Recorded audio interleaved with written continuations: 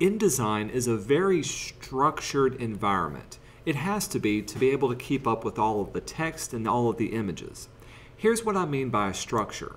Let's say I have a paragraph and I wanted to start a new paragraph from here. Well, it's as simple as hitting the return key on my keyboard.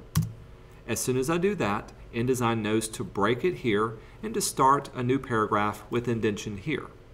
If I wanted to tab over, I can hit the tab key and it knows to place a certain amount of space between there. But how does it know to do this? How does it know the difference between a tab and a variety of just different spaces that I place in here? Well, it does this by placing individual characters that are not printed and they're not even seen on my screen. These are called hidden characters, and you can actually see them. Go up to the Type drop-down menu and go down to the very bottom to Show Hidden Characters. This will give you a variety of blue symbols that you normally don't see. The most common one is the little peace symbol that appears at the end of a paragraph. This is called a pilcrow. This is the paragraph return symbol.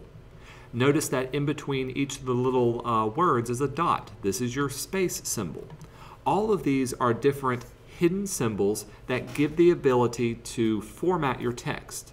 So when I hit the return key here, it placed a pilcrow. When I hit the tab key, you can see we got these little double lines, and when I placed several spaces, I get several different dots. Turning on your hidden characters is a great way to reformat your text, especially if you're working with someone who doesn't know how to clean up or to set tabs or to format their text properly. Additionally, if you're placing special characters such as page breaks or paragraph breaks, this gives you the ability to find and edit those paragraph breaks.